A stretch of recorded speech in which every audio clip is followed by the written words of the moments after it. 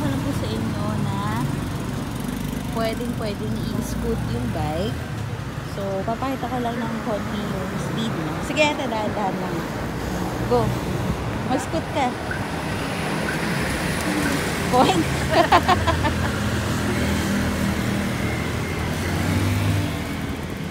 Mabagal lang po yung pag-andar, pero 25 mph po yan. Or kilometer. Ayan po, papakita ko lang po yung bike, yung pag-scoot niya. Smooth na po yan actually. 25 mph po talaga. So, may 3 assistance po siya. It's either pedal assistance, mode, or totally electric scooter yung gagamitin mo. So, yung range pwede natin i-search, pero bilis po sa nababasa ko, parang kapag with pedal assist yata siya, it's around 50 mph, pero kapag may purely electrical, it's around 30-40 mph lang. So, excuse me, ayan. Yan yung model natin. Excuse.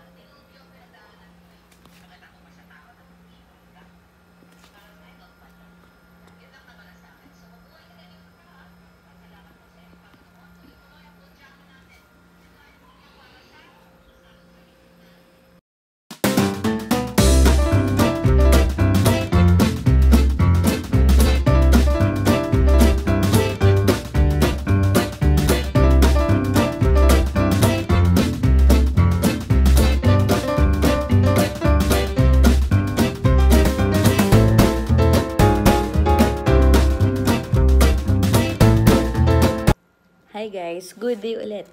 So, eto, may kipagkwentuhan ng ulit ako ng konti. So, I bet na nakita niyo na yung bago kong baby. It's the FIIDO D2S. It's an e-bike. So, foldable electric bike siya. Kwento ko muna no na why did I ended up buying an e-bike? Actually, matagal ko na talagang pangarap ang e-bike. Romay bike pa nga lang yung kilala ko nung mga panahon na yun. Una ko nakita yun sa the U. Tapos I was in college then. Tapos unti-unti nakikita ko na may available na pala dito sa Quezon City in particular. Meron na dun sa may Murphy Market, kaya lang puro cash basis. Tapos may nakita ko sa CDR King, pero inisip ko, kaya ko ba yun? Parang ang bigat nung mismong bike, not just the price itself. Tapos puro mga straight payment pa yung mga hinihingi nila. That time hindi pa ako knowledgeable sa credit cards. Tapos syempre hindi pa ako nagtatrabaho, so hindi ako pwede bilihan ng nanay ko. Pero yun, matagal ko na talagang gusto yung e-bike. And then, sorry, mainit. And then, fast forward this 2020, di ba nag-i-issue tayo dahil sa COVID-19.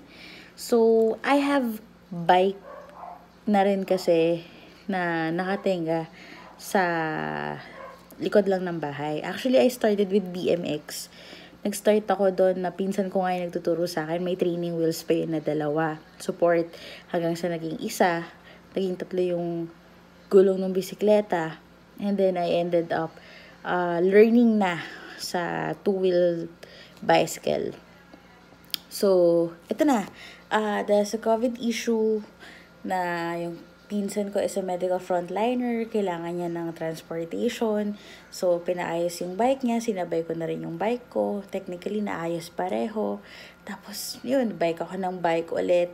Tapos, naisip ko lang, no, nung medyo hinihingal na ako, tapos hindi kasi talaga kaya ng binti ko yung mga matataas. Yung hindi super taas, pero 'di ba sa road kasi hindi naman laging patag. So, I ended up na parang hinihingal ako. Tapos, yung binti ko, wala, hindi talaga carry. Naglalakad talaga ako pababa. So, akay-akay ko yung bike. Minsan pataas. So, sa madaling salita, nung out of the blue, parang sabi ko, gusto ko na ng e-bike and I think it will be a necessity for me. So, eto na. Nagtingin-tingin ako sa YouTube, kinakapa ko yung budget ko, kaya ba? Syempre, pag straight payment na cash out, or yung credit card, straight payment, di parang rin nag-cash out literally. So, parang, no, hindi ko siya kaya. So, hanap-hanap ako. Actually, yung first 2 brands na nagustuhan ko, talagang tinitignan ko was Romay. Don't know if tama yung pronunciation ko or Romy. Tapos, sabi ko parang hindi kaya sa likod lang ng bahay namin ilalagay o sa loob ng kwarto. Kasi nga, bukod sa medyo malaki yung kaha, diba, ng mga ganong bikes. Wala kaming cover sa likod. Kumbaga, pag nabasa ng ulan, syempre ingatan mo din yung battery sayang naman, ang mahal-mahal ng presyo kumpara sa ordinary bikes na okay lang na mabasa ng ulan. So, nakakita ako through Facebook, through YouTube. Uso na pala yung mga mukha talagang bisikletang ordinary. Hindi mukhang e-bike, pero may motor pala. So, una nga, iniisip ko lang yung mga tipong motorized bike na ina-assemble mo ng motor kit, parang ganon. So, ayun, another thing is, bottom line, rather, is that, yun nga, nakita ko yung unang nagustuhan ko was VMAX sa Shopee, tas search ko siya ulit sa YouTube. Ang problema kasi out of, siya stock, so may 15, dun pa ako makakapag-order. Tapos, I really can't wait. Ganun kasi ako, may ugali ako na pag hindi ko na, may nagustuhan ako, kumbaga, I cannot wait. So, lagi ko kasing ini-imagine din yung sarili ko bago ako bumili ng bagay on how much I will like it, how much I like it, how much will I use it. Diba? Yung gano'n, yung frequency ng paggamit ko sa kanya, tatenga lang ba siya dito, whatever, ganyan. Before ako mag-engage in buying a certain item. So, bihira ako magkagusto sa item, pero I made sure na gustong-gusto ko talaga to. Bottom line, again, is that, yun nga, nagustuhan ko yung VMAX na out of stock. Nagtitingin ako ng Trinks. May nakita ko yung Trinks Tapos, ang ganda talaga ng reviews nila. Ang kaso kasi, wala akong makitang shop nila. Tapos, talagang ang mura actually ng wait lang, balik mo na ako kay VMAX. Si VMAX mga around less than 20 yata siya. Tapos, pwede siyang installment. So, pasok siya sa banga. Via credit card lang. Tapos, si Trinks naman, nababasa ko yung mga reviews. Yung upuan, medyo masakit sa puwet. Pero, nasosolusyonan. Maganda talaga yung reviews kay Trinks. Lalo na ngayon, kakabasa ko nga lang yung battery. Ang ganda, hindi ko lang alam yung point A to point B distances niya, pero yung battery life matagal, mabawasan, parang 6 ata yung bars niya, tas mas malayo yung nararating. Tapos, physically, pwede na, more on parang panlalaki yung style, pero still unisex pa rin kasi bike. Parang physically, medyo simple siya. Pero kilala nga daw ang Trinks kasi natatak. So, marami rin talaga nagsasabi na maganda talaga si Trinx Navigator. Bet na bet nila yon. Tapos ako, yeah, I like it also. Tapos, bottom line, again, ay nakita ko tong si FIIDO D2S. The difference of FIIDO D2S is physically is sobrang wow, bago, ang ganda ng dating. Para sa akin ha. Tapos, Singaporean bicycle pa siya. So, nagbabasa rin ako ng reviews niya. The thing lang about e-bikes kasi hindi talaga siya pwede masyadong mabasa. Ang maganda lang din na na-appreciate ko dito kay FIIDO D2S is covered naman yung battery. I don't know if it's a pro or cons siya sa iba na hindi siya nadi-discharge. Kumbaga, I mean, hindi siya yung pwedeng tanggalin para sasama siya ng spared battery na bagong karga. Tapos ito naman ulit i-charge mo. Pero for me, parang hindi ko siya ginawa ng issue. Parang mas okay sa akin na hindi na lang detanggal yung battery. Which kay Trinx kasi is detanggal yung baterya. Nalalak naman yun with the key. Tapos, ang medyo ayaw nga ng tatay ko dito sa FIIDO D2S na nabili ko is wala daw angkasan. Well, parang talo siya sa price. Hindi ko sinabi yung actual price, pero above 20k siya. Mas mahal siya dun sa dalawa na nabanggit ko. Wala siyang angkasan, plus wala siyang lagayan ng basket. Yun lang yung ilan sa mga hindi ko nagustuhan kay FIIDO D2S. At the same time, yung lagayan ng parang handlebar, yung sa bike, yung manibela mismo, medyo limited yung pwede mong ilagay. Pangit naman kung maglalagay ka ng parang another pang mount, parang papangat yung physical niya eh. So, sa madaling salita, hindi ka masyado makakapagkarga ng mga items. If dadamihan mo naman yung items, baka pumangit na yung portman ni D2S. So, medyo necessity lang yung nilalagay ko. Like, additional ako ng flashlight. If you can see sa video, kahit na may lamp na yung mismong bike, naglagay ako ng flashlight. Tapos, maglalagay ako ulit ng horn.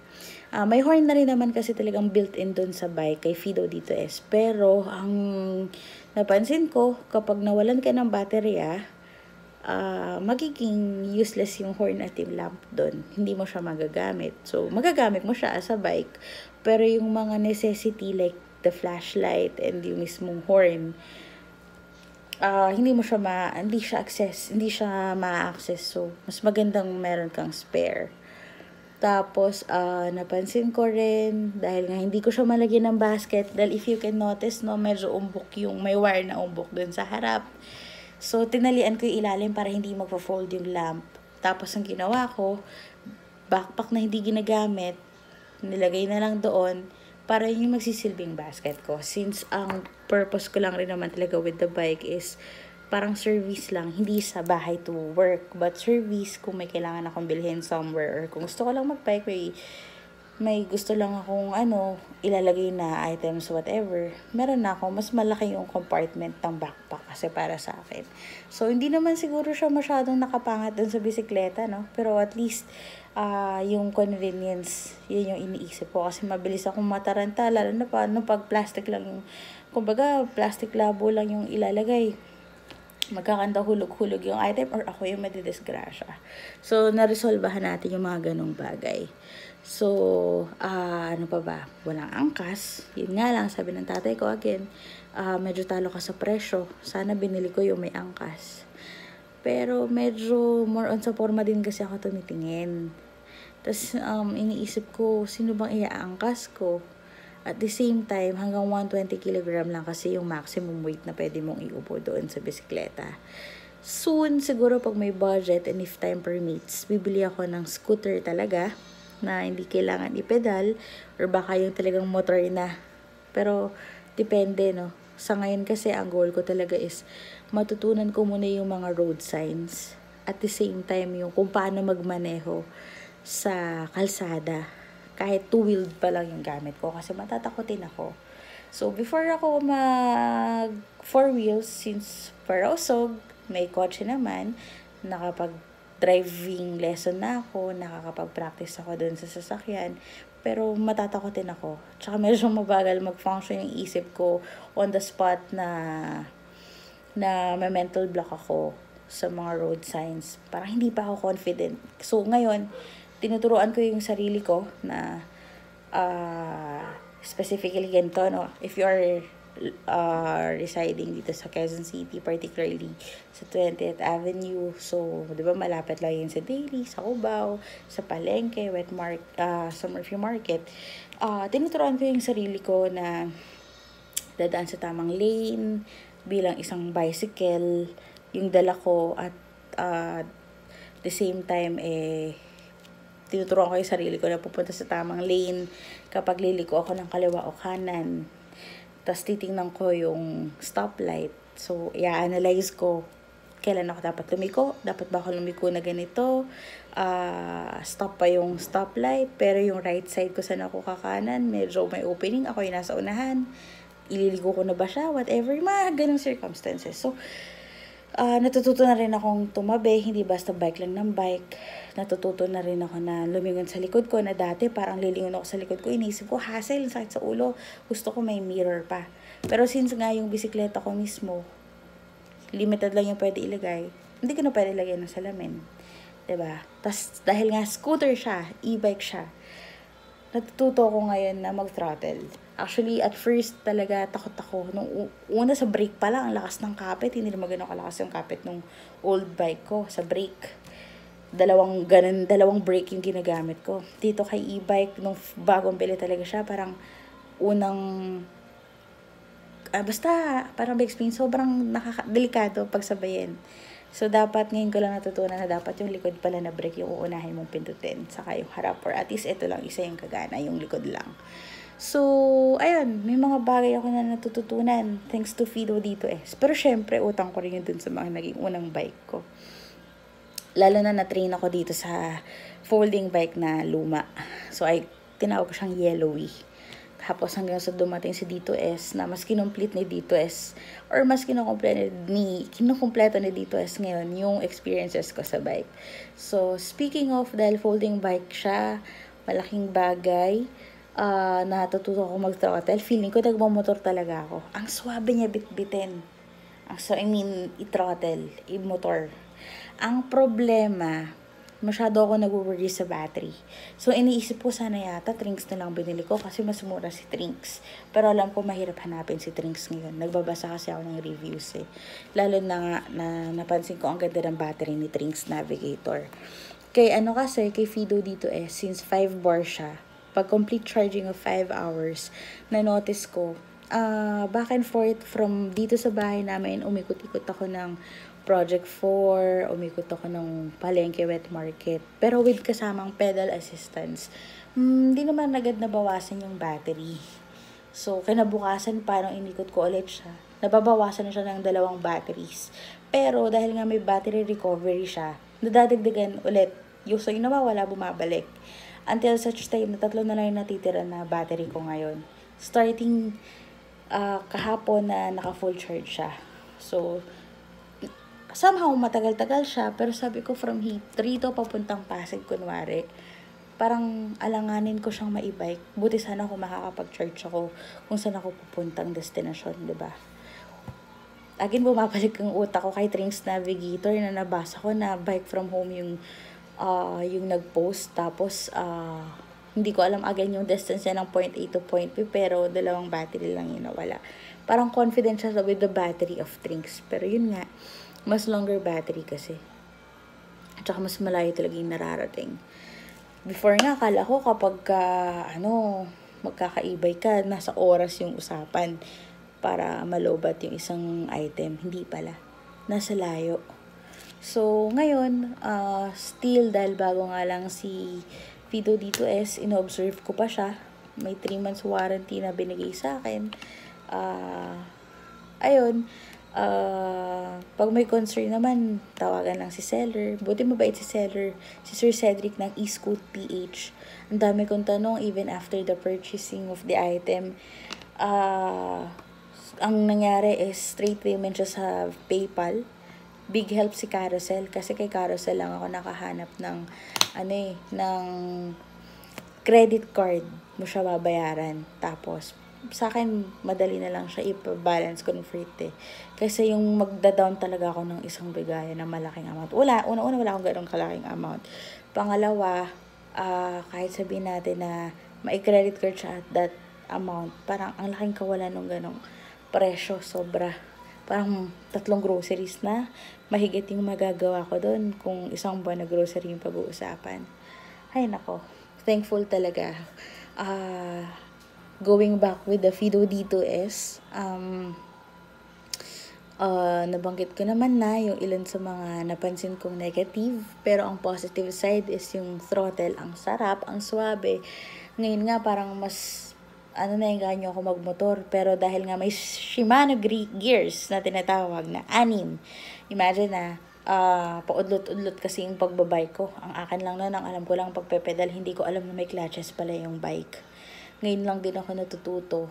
Yung gear 1 to 6, pinagpapalit-palit ako na siya. Sabi kasi nila, kung saan smooth yung pagpepedal mo, dun mo itatapat yung gears mo. So, kanina, tinuturuan ko yung sarili ko, nina-navigate, na-explore ko siya kung kailan ako maglilipat-lipat ng gears. Kailan yung best time na maglilipat ako ng gears.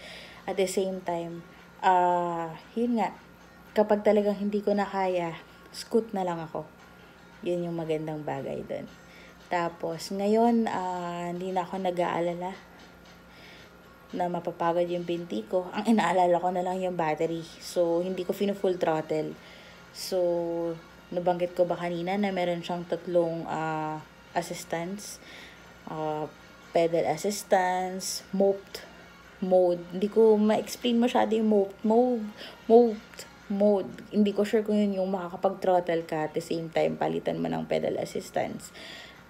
Tapos yung full electric scooter mode na typically magta-throttle ka lang. Kaya lang pag puro throttle ka, lalo na pag medyo bawas na yung battery mo, baka hindi ka umabot sa destination mo. Pedal ka pa rin. So, yun nga, kailangan mong malaman kung hanggang saan ka kayang sabayan ng pagmumotor mo kay FIIDO D2S. So, ako medyo short distances lang naman yung mga napupuntahan ko. So, since maganda yung physical niya, that's the advantage. May downside rin siya. No? Maganda kasi talaga yung physical for me, ha. So, dahil doon, it can be an advantage and a disadvantage. Kasi, disadvantage siya dahil maraming tumitingin. Hindi na ako yung tinitignan ng mga nakakasalubong kong tao. Yung bisikleta na. May mga na-encounter ako na biglang magtatanong na, uy, may motor ba yan? Kanina may nakasabay ako. As in, ganito na lang kalapit yung distance. Tapos saka ako tinanong, nagulat ako. Kasi nakita ko na lang yung gulong nandun na malapit sa bike ko. Parang binilisan niya magpedal, tapos lumingon sa akin. Syempre, napalingon din ako. Tapos sabi niya, ganda ng motor mo or ng bike mo may motor ba yan? Opo, syempre kasi may edad yun eh. Yun nakausap ko. Tapos sabay sabi niya na, na maganda, wala na bang battery? Nagtanong siya. Meron po. Okay, sige. Yung iba naman babatiin, pag naubos ng battery, magpedal ka na lang ha. The thing is this, what if hindi naman sa nag-isip ka ng masama, pero dahil uso nga rin yung mga nakaw bike, whatever, parang hindi buo yung loob ko magbisikleta. Tapos yung tatay ko pa, katulad kanina nagpaalam ako, na pupunta ako ng daily para bibili ako ng item. Sabi, ay, huwag ka naman pumunta, nasa sayo, pero nakawin yan, ganito, ganyan, lalo na wala ka pang kadena, kahit may alarma yan, bibit-bitin lang yan. So, parang gets mo yung point. Pag ganun kaganda yung item na meron ka, nililingon siya ng mga tao. Hindi mo siya totally ma-enjoy kasi parang isipin mo rin yung safety mo at yung safety ng bike mo. So, yun. Yun yung so far experience ko with D2S. Hindi siya masyado laspag na laspag kasi hindi rin ako lagi labas ng bahay. Pero since bago siya, kailangan ko talaga siyang gamitin at its full potential na kaya ko. Dahil nga, pag may concerns, kailangan ko siya syempre ibalik din kay seller para ma-check. Lalo na may warranty. So, by the way, bago ko makalimutan, no, yung palang FIIDO D2S, meron daw silang center parang repair center somewhere in Pasig. Hindi ko pa nakukuha yung address. Meron sila sa Caloocan ata, if I'm not mistaken. Or parang Caloocan. So, si Trinks Navigator, hindi ko alam kung saan yung repair center niya. Si VMAX ang repair center niya ay sa Parañaque. So, that's the reason din ko ba't hindi ko na rin kinuha yung dalawa. Tapos wala akong contact person kay Trinks Navigator. Tapos lagi out of stock. With FIIDO D2S, somehow, sabi ko, accessible kasi kung Pasig lang. Kaya. So, ayun. Yung pagiging foldable ng bike na D2S, which yung akin ay tinatawag kong si Piero, may bodyguard na bike, ay hindi ko na mapapakita, pero you can search na lang, I leave it to you, search it na lang sa YouTube or sa Facebook kung paano siya kumbaga madidismantle. Pero pasok na pasok siya sa sa sasakyan nyo kapag halimbawa gusto nyo i-travel din yung bike nyo dahil mga foldable siya. At the same time magaan kasi 19 kg lang siya. So nabubuhat ko yung bike kapag kunwari meron ako napuntahan na isang lugar tapos kailangan kong mag-adjust o kaya bibitbitin ko siya sa stairs dahil nga medyo sarado yung ibang mga daan. So ano pa bang good thing about it? Yun. So far, nasabi ko naman yung alam kong important key points, no? Tapos yung mga negative part. At the same time, wala na talaga tayong magagawa dun sa angkas portion. Pero, yung ibang mga accessories, try natin gawa ng paraan. Yun lang, no? Hindi ko na malalagay talaga yung salamin. Hindi ko na malalagay yung cellphone holder. Tsaka, ano pa ba? Horn, pipilitin natin gawa ng paraan. Yung dagdag horn. By the way, still tumitingin-tingin pa rin kasi ako kay, by the way, FIIDO or FIIDO. Sa iba, FIIDO talaga yung basa nila. Tumitingin pa rin ako ng ibang mga e-bikes. Siyempre, gusto ko rin naman maging knowledgeable about it, no? Kung kay FIIDO, meron silang, isa sa nagugustuhan ko din. It's the FIIDO or FIIDO, doon ako sanay na, L2S or L2, mas long range. Mas long range siya, additional of 20 to 30 ata yung kaya. Kasi, nag-a-adjust yung yung range na kaya itakbo ng bike mo kapag gagamit ka ng motor. Depende sa weight, depende sa road, sa weather condition, at the same time, kung paano ka mag-throttle. So, the more na mas marami yung pedal assistance mo than throttle, syempre, the longer yung range na mararating mo. Pero with the battery, syempre, mas matatagal ang napansin ko, mas longer battery life ang meron si L2, si M1, tsaka si D1, FIIDO D1. So, ayoko magsisi kay D2S, pero so far, marami rin namang mga advantages si D2S. Lalo na kung hindi naman pang long range yung mga tatargetin mo. If God permits and time permits, budget permits, for sure, bibili pa ulit ako ng e-bike or scooter. So, sana hindi ko mag-give up si D2S tsaka si old bike na si Yellowy. So, anyway, yun lang muna. I hope you enjoy yung video, pati yung sharing ko, and yung pictures ni Piero. So, yun. Maraming salamat.